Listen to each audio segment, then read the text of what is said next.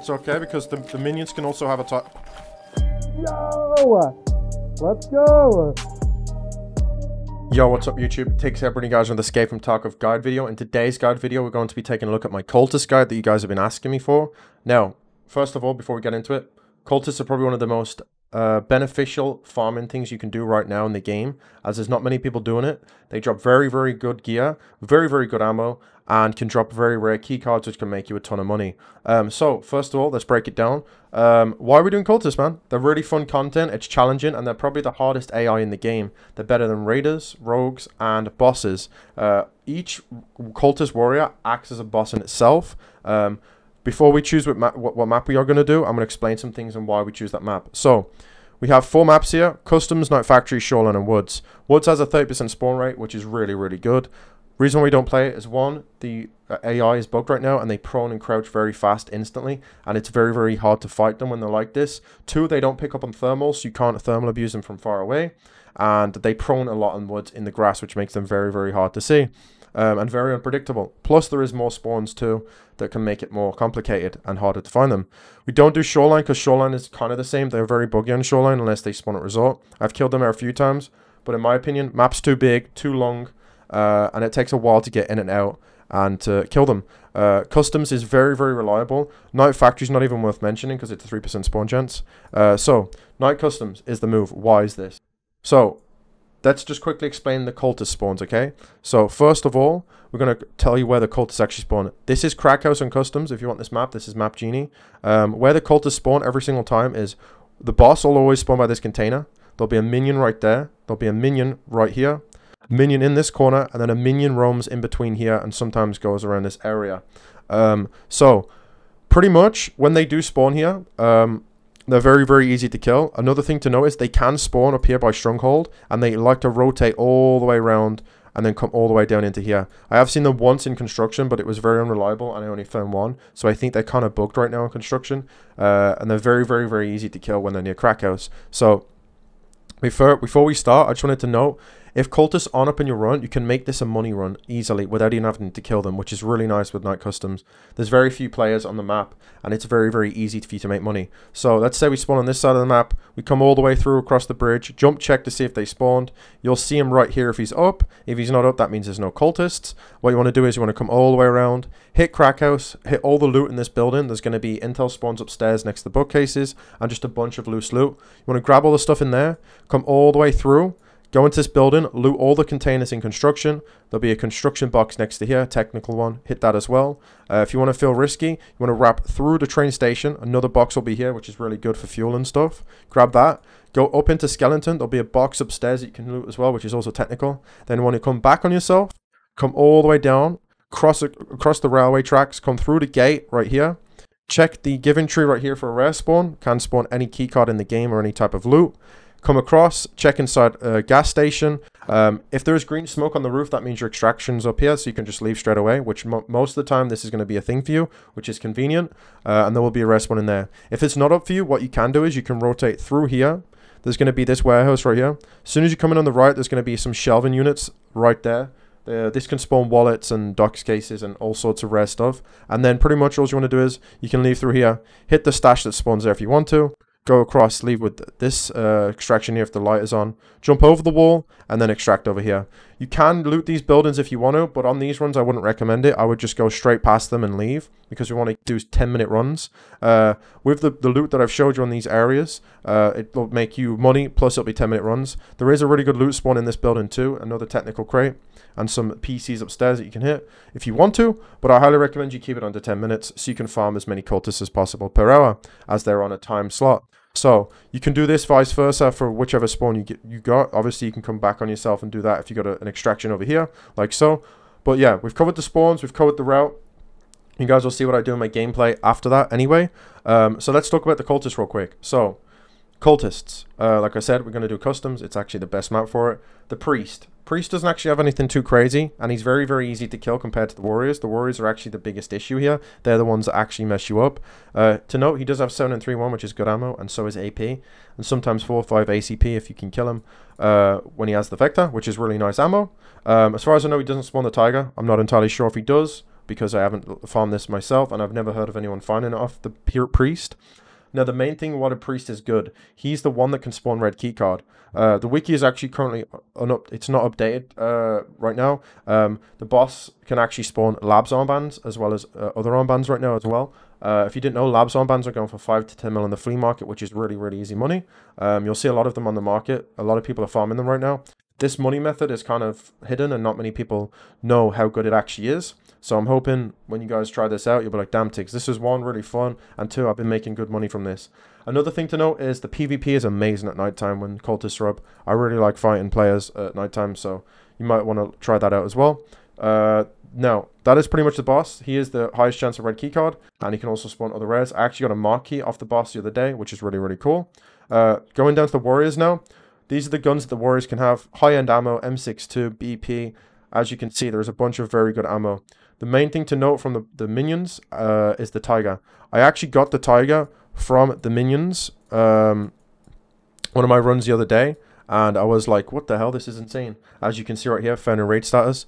I was very, very shocked.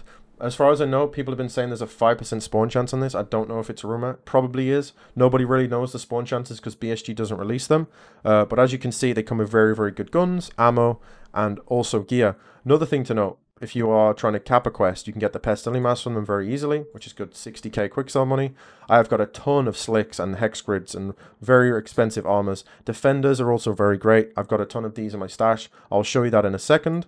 Backpacks, they can spawn mechanism backpacks and other backpacks. The wiki isn't updated, unfortunately. And items, green, black, and blue, and a mark key. As far as I know, I've seen someone get a black card on this, and I did get a mark key as well from a warrior. Oh, sorry, I got my mark key from a priest, never mind. But you can get these keys. I've been getting like 2 or 3 keys, checkpoint keys, and they also have key spawns in their backpack as well as their pockets, which is really cool. So that is the warrior loot. These guys are very, very good for killing. And they're probably the hardest out of all of them. To note, cultists won't make footstep audio, so make sure you bear that in mind. You will not hear them. So I'm going to go through the video and quickly explain some tips to avoid dying to no footstep audio.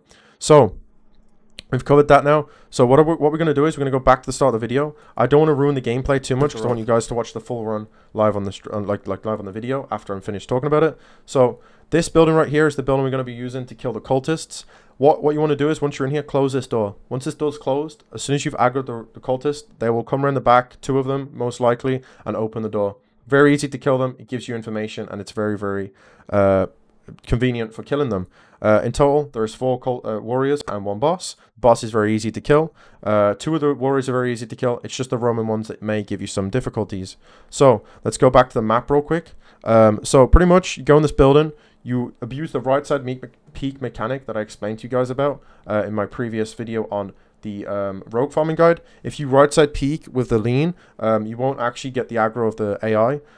To note, once you do kill one, they will aggro you even if you are doing this peak. They won't be able to shoot back at you, obviously, but they will be aggroed and probably push you. So that's why we like to use the backdoor technique to keep them, get information from them. So that is pretty much it. So for example, I don't want to spoil the run, obviously, because you guys are going to watch it. So there'll be a rogue right here. What I like to do is nade to bait him out to see if he's still there, because sometimes he can roam by other players. You throw out a nade, he'll run straight across the door. You can kill him if you're fast enough reaction time. And then after a few seconds, he'll run back to the same spot. We don't have to worry too much about this guy. We can kill him later on. So as soon as you look out this door, you can snipe the boss right here and snipe the cultist minion with him. There can be a cultist here, so bear in mind, be careful of that, because he can catch you off guard if you're not careful. So that we kill boss, kill the minion. If this guy runs across, we kill him. If they don't, what we want to do is we're going to come back out the door. Check the bush here just in case the cultist has pushed up to it. If he's not, we go straight across this container, line of sight to this wall, go around the back. There's going to be another fence right here. There's a crack on the fence right there. You can right side peek abuse that to kill the cultist that's prone spamming right there. Kill him. You're good to go. Now all you want to do is you want to come around the front like so. You want to go straight across into this container right here. Check for any rogues on this side. If there's any rogues, they'll probably push you and you can right side peek them on the door. If there's not, you should be fine.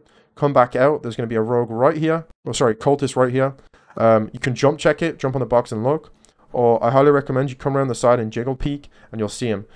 By chance, when you do that, he'll aggro. So just use the door for cover to kill him. Very, very easy. And that is pretty much how you kill cultists on customs. It's not actually too complicated, even though they are very hard to kill. The process of killing them, if you use my technique, as you'll see in the video, is very, very simple. And you can replicate this for yourself. Also, guys, gun preference is completely up to you. I forgot to mention that I like to run BP against cultists, as I think it's the best round for killing them. M62 is great, SMB is great if you want to use SVD. You can use SR, M1A. All of these guns are amazing for killing them. Anything that's high flesh damage and a high pen, like a big round, is going to do well against cultists. So I highly recommend it. This is the build I would use if I was trying to keep it cheap. This is the full meta build. You can get this for around 170,000 rubles, 180,000 rubles if you do some barters. It is very, very good and perfect for what we use it for. So yeah, that is the guns. It's pretty much preference on what you like, but I highly recommend you go for a strong round, as they don't wear helmets, so it's very easy to one-tap them. So guys, also forgot to mention, gear. Gear is not too important on this. I like to run Zabralo armor because Zabralo can give you way more protection and gives you more opportunities to survive from mistakes. By chance, you guys won't be able to use the Zabralo because you won't have the trader unlock. Zabralo's around 300 to 400k. I use this quite consistently when I do this, as it's very, very good protection. And like I said, I can make a lot of mistakes. I highly recommend, guys, that you use these NVGs if you can get your hands on them. If you can't get hands on them, then you can use any other NVG that you want. I like to use these, the GP NVGs. They are the best in slot NVGs. I will show you my post effects with these as well, because you will guys probably be curious on how to make my game black and white. All you want to do is come over to here, turn everything down like this, feather on the color grading and intensity to 100. This will make the game black and white, which makes it easier to see players and cultists, and it doesn't make your eyes hurt and have a headache, which is great. You cannot, like I said, opt for other night vision goggles, but that is completely up to you. I've been doing this runs with TV110s as well as really good gear. I recommend bringing a Bastion if you can, if you have got the money, which some of you guys might. You whack this Bastion with this, and you've got best protection for head. Sometimes the cultists have like AP63, so you can bounce a few bullets if you do make a mistake. If you want to run that, you can go full geared. I highly recommend bringing stomach protection armor. Stomach protection is pretty handy. The cultists themselves actually drop this armor very well. This also covers the stomach. Very, very good armor. But pretty much, guys, that is it. You don't really need the best armor to do this, in my opinion. You can just do this. You could do this without any armor. Like, I could do this on stream with no armor, 100%. As long as you know how to peek them correctly, it's not that hard at all. And yeah, that is pretty much the guide, guys. I hope you guys have enjoyed the video. I want it to be as quick as possible, not too complicated and informational as possible. You will see my run-through of this guide right here, and that will help you out even more. Obviously, I just wanted to quickly break it down in sections for you so you guys understood more clearly. And yeah, hope you guys have an amazing evening. Hope you've enjoyed the guide, and I'll see you guys in the next guide video. I don't think they're up. Propen extra. What the fuck? You just scared me.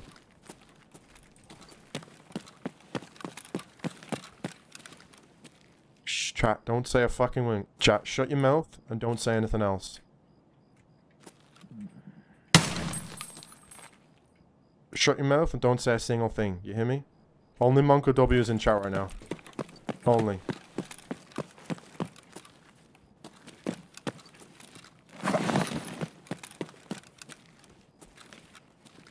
Shut the fuck up, chat.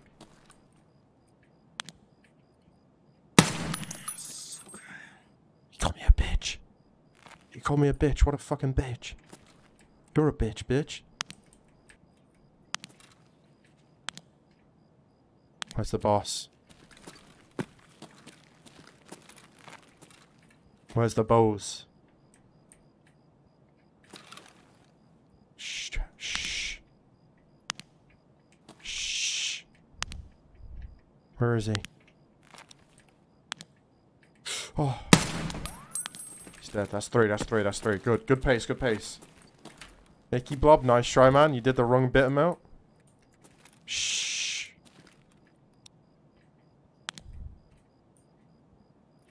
Okay, two more.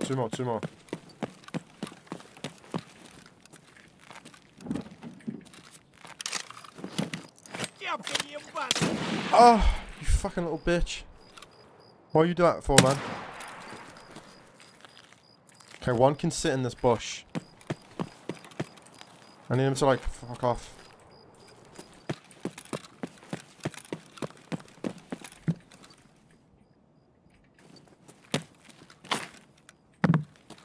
That's a bad shot. One's always on the left, but they were weird patterns this time. I think one's Roman. I think we got a Roamer.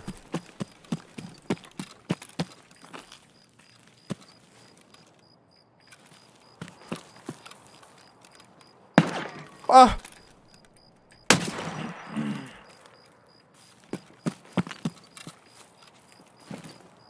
Oh! This is a good one. This is a good fucking run right here. This is a good run.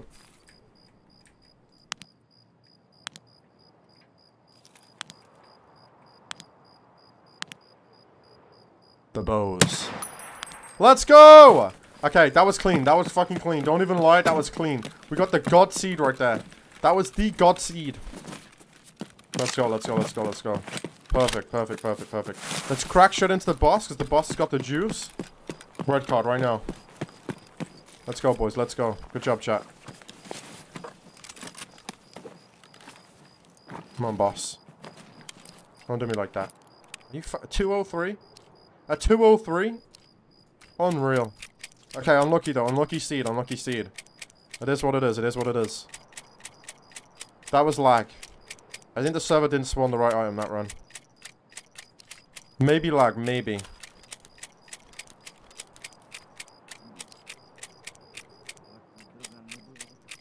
Well played. Thank you. Yeah, God seed. Bad luck. Bad luck. Bad spawn. Bad spawn. Good seed. That's clean wipe, chat. Clean wipe. It's okay because the minions can also have a top. Yo! Let's go! I fucking got one, dude! Let's go! I was just about to say, the minions can have a tiger. No shot. Let's go, boys. Easy fucking 9 mil, just like that. Boom! Boom! This is huge. It's behind me. Scav, I think. Let's go! The rupee! We steal rupee. There's a defender too. Yo, what the hell? Vengeance with the 5 gifted subs, my man. Vengeance, thank you so much for the 5 gifted subbers, dude. Absolute G unit right there. Absolute G unit, man. Thank you very much for that 5 gifters, bro. I appreciate that, man. Thank you. Thank you very much for that, brother.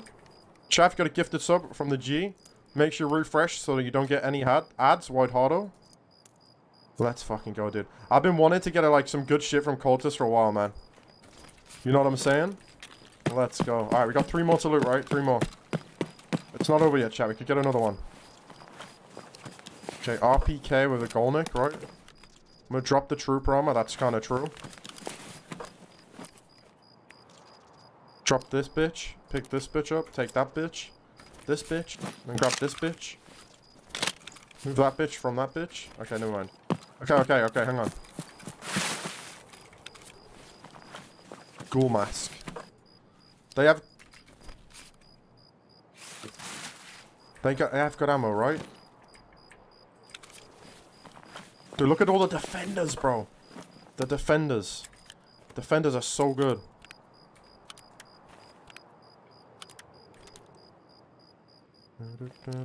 That's all BP in that bad boy right there. I'm honestly gonna drop a Golnik chat because a Golnik's honestly kind of ass. And I don't use the ammo.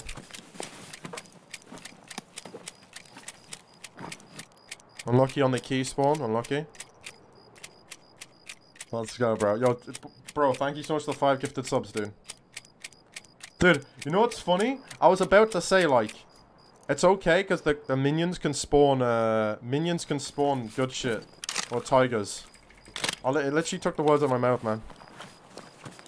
Alright, what ammo has this guy got? SMB. What am I looking at here? A Golnik's good quick sell, though. Okay, we got unlucky. We got a checkpoint key, though. That's not too bad. Drop M parts. Okay. I'm getting a red card. I don't care. I've said it 5 times, and I'll say it 5 more times. We're getting a red card. You hear me? Okay, is that all the bodies? I love you. Thank you, brother. I love you too, man.